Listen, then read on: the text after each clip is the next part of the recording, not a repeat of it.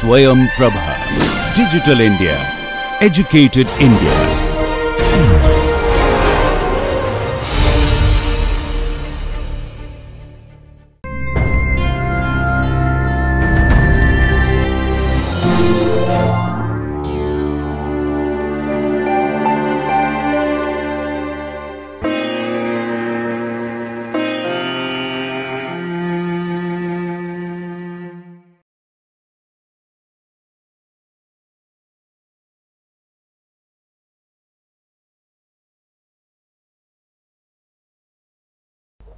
Hello students, last class we learnt about acute inflammation. We learnt about the outcome of acute inflammation, that most of the time acute inflammation, the inflammatory response is able to tackle the injurious agent, resulting in complete resolution. We also saw that sometimes when there is a significant tissue injury at the site of inflammation, there can be a scar.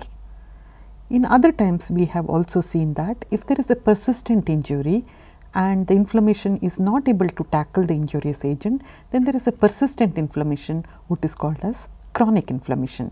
We will learn more about chronic inflammation in today's class. Before that, we will learn about some patterns of acute inflammation.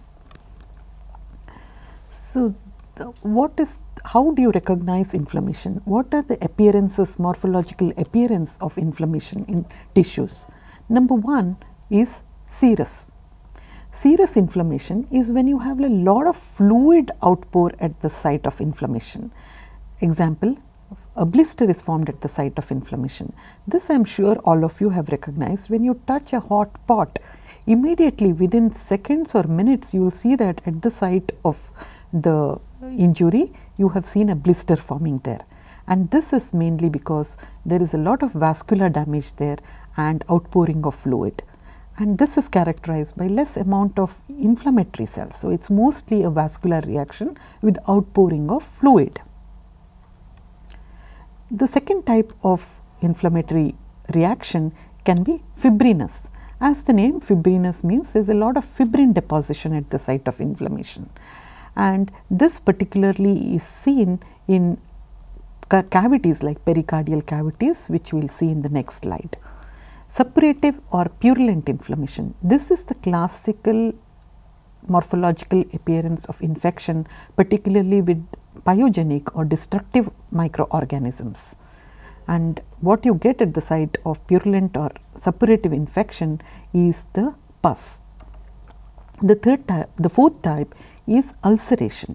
Because of the injury, the epithelial surface may get denuded or eroded and resulting in the formation of an ulcer. So, serous inflammation, as I said, occurs mostly because of injurious agent. It could also occur when there is an infection by non-destructive organism. Sometimes you have accumulation of just fluid within the joint cavity, for example, by organisms of low virulence. So, you do not have pus formation there, it is mostly fluid accumulation.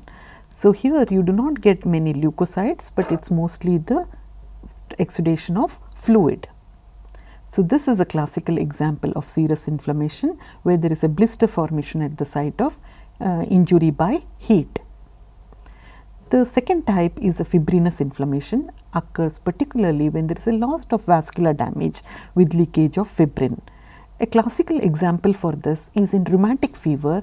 The fluid that accumulates in the pericardial cavity is because of immunological damage to the vessels, and there is deposition of fibrinous material. So, you have this fibrin appears very cheesy, and here you can see the opened heart with the pericardial cavity, which has this fibrin strand sticking between the two pericardial layers, and this often resolves with lot of fibrosis. So, you get scarring is classically seen in the resolution of fibrinous inflammation. The third type is a purulent or a suppurative inflammation, which we call as abscess. Here at the site of inflammation you have a necrotic material along with lot of neutrophils. This manifests as pus. So, pus is nothing but neutrophils, the liquefied debris of the necrotic cells and the edema fluid, and this is classically seen in pus forming bacterial infections. The fourth type of manifestation is the ulcers, particularly in epithelial surfaces of the GIT, skin, etc. Because of the infection or inflammation, there is a loss of tissue and there is a denudation of the epithelial surface. Lower left you can see a gastric mucosa, you see a punched out hole there, that is an ulcer which classically occurs due to infection by bacteria like Helicobacter pylori, and on the right you can see is a microscopic picture. On either sides you see the normal mucosa, and in the center you see that the epithelium and the underlying tissue is completely destroyed, and that is an ulcer. So, this also could be a morphological appearance of inflammation or infection. So, these are the 4 types which we just learnt. So, it could be a serous inflammation, it could be a fibrinous inflammation, it could be a suppurative inflammation where you have pus, or it could be an ulcer. So, all these are different morphological appearances of inflammation in various tissues when there is injury by various different kinds of agents. So, next coming to another important topic, that is the systemic effects of an acute inflammation or acute phase response. We know that when we have a sore throat or an infection in any part of our body, we also get fever. So, fever is an important systemic effect of acute inflammation. So, what causes fever in inflammation? It could be generated because of the action of exogenous substances. For example, the lipopolysaccharides of the bacterial cell wall act as pyrogens, they increase the temperature. Also, endogenous substances, most importantly the cytokines, interleukin 1 and the tumor necrosis factor are endogenous pyrogens. So, both these substances, whether exogenous lipopolysaccharides or the endogenous pyrogens, they induce fever. We also know that when we have an infection, systemic infection or a severe infection, you have the pulse is, there is tachycardia and elevated blood pressure. Also one may experience chills and anorexia. So, these are all the effects of cytokines that result in these manifestations in inflammation. The other important acute phase reaction is leukocytosis. That is, these cytokines, they act on the bone marrow. So, there is increased synthesis of leukocytes as well as their release into the circulation and to the site of injury. So, this is a defense mechanism to increase the leukocyte production and their accumulation at the site of injury. So, the next thing is acute phase reactants. So, acute phase reactants are mostly produced by the liver, and some of the acute phase reactants that we know are C-reactive protein, fibrinogen, interleukins, serum amyloid associated, etc. So, when we have a raised C-reactive protein in the blood, that signifies that there is infection. Raised ESR we know is a feature of infection. This is also a manifestation of inflammation because of the release of cytokines. These molecules are produced by the liver and released into circulation. Hepcidin is another acute phase reactant. We know that in individuals who have chronic inflammation, because of the release of hepcidin, hepcidin is a molecule that interferes with iron utilization by the marrow cells, resulting in anemia. So, in patients who have chronic inflammation, there is often anemia because of the release of hepcidin, which interferes with iron utilization, and there is anemia. In severe infections called as septic shock, the high levels of tumor necrosis factor and interleukins, we just learned that they are very important in inflammation. They play a very important role in inflammation, mediating various reactions that are responsible for the inflammation to occur. But when they are produced in very high amounts, as in case of severe infections, they can have pathological effects. So, what are the pathological effects that occur because of cytokines? they result in widespread endothelial activation. When there is widespread endothelial activation, there is platelet aggregation and thrombosis. So, there is disseminated intravascular coagulation that can occur as a complication of infection because of massive amounts of release of cytokines. In addition, there are certain metabolic abnormalities like insulin resistance, and also these interleukins and TNF can suppress the myocardium. So, one can have a fall in the blood pressure because of the myocardial suppression. So, let us try to answer this question. A 22-year-old man develops marked right lower quadrant abdominal pain and fever since 2 days. On physical examination, there is tenderness on palpation over the right lower quadrant. Clinical diagnosis of acute appendicitis is suspected. The pain experienced is a result of which of the two chemicals? So, we are asking a question here on which are the chemical mediators that are responsible for pain that occurs in inflammation. Is it complement C3b and IgG? Is it interleukins and TNF? Is it histamine and serotonin? Is it prostaglandins and bradykinins or leukotrienes? So, the correct answer here would be prostaglandins and bradykinins. So, the pain that one gets in inflammation is because of prostaglandins and bradykinin. If you are asked what is responsible for fever, it would be interleukins and tumor necrosis factor. Next, we move on to the next topic, that is chronic inflammation. So, we learned that if the inflammation is not able to tackle the injurious agent, or there is a persistent infection or a persistent injury, then you have chronic inflammation occurring. So, by definition, chronic inflammation lasts for a much longer time, while acute inflammation usually takes a few days to maybe a week. But chronic inflammation, when there is an inflammatory response that has a prolonged duration of weeks to months, we call it chronic inflammation. And what characterizes chronic inflammation? Here there is a persistent inflammation, persistent injury, and at the same time repair. So, repair is a phenomena that is seen in chronic inflammation, which you do not see in case of acute inflammation. Repair can occur as a consequence of acute inflammation, but chronic inflammation, as the inflammation is going on, there is a lot of fibrosis and scarring that happens, and these occur in various combinations in chronic inflammation. So, what are the causes of chronic inflammation? Number one, and the most important, is persistent infection.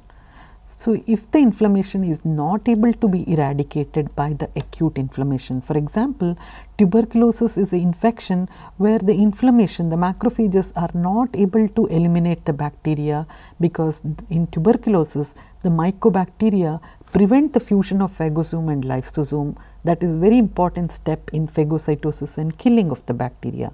So, that is the reason tuberculosis is usually a chronic inflammation. It cannot be handled by acute inflammation and phagocytosis, or if there is an unresolved inflammation for some reason. The next important reason why chronic inflammation is hypersensitivity. For example, autoimmune diseases. In autoimmune diseases, the antibodies or the immune system of our body finds our own antigens as non-self and hosts a continuous immune reaction resulting in tissue damage, and whenever there is a tissue damage, you have inflammation. So, that is the second instance where you have chronic inflammation. The third one is if you are constantly being exposed to toxic agents like silicosis or asbestosis. And then the various other diseases. We now know that atherosclerosis is a chronic inflammatory disease in response to various factors like hyperlipidemia or various other factors. So, these are all the instances where one can get chronic inflammation. So, what are the key players in chronic inflammation? We learned that in acute inflammation, it is the neutrophils and the macrophages are the dominant cells that are responsible for the inflammatory response. In chronic inflammation, again you have macrophages. So, macrophages play a role both in acute and chronic inflammation. In addition, the lymphocytes and the plasma cells. So, these are the dominant players in chronic inflammation. So, what are the characteristic features of chronic inflammation? In acute inflammation, we see mostly the neutrophils and the macrophages. In chronic inflammation, we have mostly the chronic inflammatory cells, which means lymphocytes, plasma cells and the macrophages. So, the infiltrate in chronic inflammation is lymphocytes, plasma cells and the macrophages. In addition, it is almost always there is a, because of the persistent injury and damage, there is a significant tissue destruction. In addition, there is fibrosis. So, fibrosis and scarring goes alongside the inflammation because it is a persistent injury happening in chronic inflammation. Here you can see a picture of the kidney. You can see the glomeruli within the Bowman space, and normally the glomeruli are surrounded by tubules. Here we see that the tubules are completely destroyed. We do not see any tubules there. Instead, between the glomeruli you see a lot of fibroblasts. The spindly cells between the glomeruli are the fibroblasts, and then there is a lot of infiltrate, which if you go to the higher magnification you can identify them as lymphocytes or plasma cells. So, what we see here in chronic inflammation is tissue destruction, lot of fibrosis and infiltration by inflammatory cells, which are mostly the lymphocytes and the plasma cells. So, we saw that both in acute inflammation and chronic inflammation, the macrophages were involved. So, is there any difference in the macrophages that you see in acute inflammation and chronic inflammation? It is now recognized that there are two types of macrophages, the M1 macrophages and the M2 macrophages. The M1 macrophages are the ones that you see in acute inflammation in response to microbial infection, foreign substances, etc. And then the function of the M1 macrophages is to eliminate the injurious agent. So, they release lot of toxic substances like nitrous oxide, lysosomal enzymes, cytokines, etc. And in case of M2 macrophages, it is seen that you have M2 macrophages in chronic inflammation, and these are generated when they are activated by T lymphocytes. The T lymphocytes recognize that the inflammation is not being tackled by acute inflammation, and then it releases a different set of cytokines like interleukin 4, interleukin 13, which causes activation of M2 macrophages. And the role of M2 macrophages is mostly to cause tissue repair and regeneration, angiogenesis and fibrosis. So, we can see that M1 macrophages, their role is mostly to eliminate the microbial agents in acute inflammation, while M2 macrophages are generated mostly in chronic inflammation, and their role is to bring about repair and fibrosis of the injured tissue. So, this is again the same thing. So, the M1 macrophage generation is called as the classical pathway of macrophage activation, and the M2 is the alternate. So, normally it is the classical. Whenever there is a injurious, it is a M1 or the classical pathway that is activated, and you can see here the microbes activate the classically activated macrophage M1, and they produce various toxic substances which are responsible for microbicidal killing. Whereas the M2 generated, whenever the acute inflammation is not able to tackle it, the T lymphocytes secrete various cytokines, and you have the M2 generation, which results in more of tissue repair and angiogenesis. So, the tissue macrophages are the dominant players, whether acute inflammation or chronic inflammation. Macrophages play a very dominant role. In acute inflammation, we have mostly tissue injury caused by various metabolites like the nitrous oxide, arachidonic acid metabolites, etc. But in chronic inflammation, you have more of growth factors and angiogenesis. Although in chronic inflammation, there is also some amount of tissue injury by the generation of these various toxic substances. So, this figure shows here, normally when there is inflammation, there is emigration of macrophages to the tissues, and this is the M1 macrophages, which produces various toxic substances and tries to eliminate the injurious agent.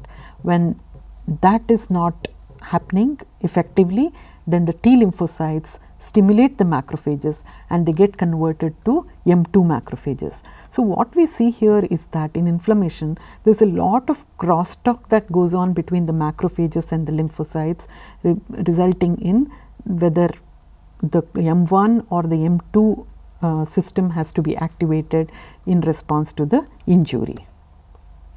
So, what is the role of lymphocytes in chronic inflammation?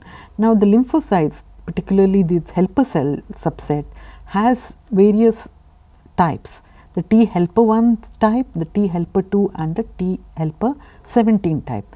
Now, T helper 1 lymphocytes are mostly involved in the generation of interferon gamma and they lead to the classical type of macrophage activation. While the T helper 2 are mostly in chronic inflammation, they release interleukin 4, 5 and the 13 and responsible for the alternate pathway of macrophage activation, and the 17 is also produced in acute inflammation. It recruits lot of neutrophils. So, that brings us to the end of chronic inflammation. So, we have learnt that chronic inflammation occurs when there is a persistent injury or when the acute inflammation is not able to tackle the injurious agent, as in case of classically with Mycobacterium tuberculosis, you have the chronic inflammation happening, and in this the dominant players are the lymphocytes, plasma cells and the macrophages. We also learned that chronic inflammation persists for a longer duration, and the most important features that you see in chronic inflammation are tissue injury, fibrosis and infiltration by lymphocytes and plasma cells, and these occur in various combinations depending on the type of injury and the tissue. Thank you.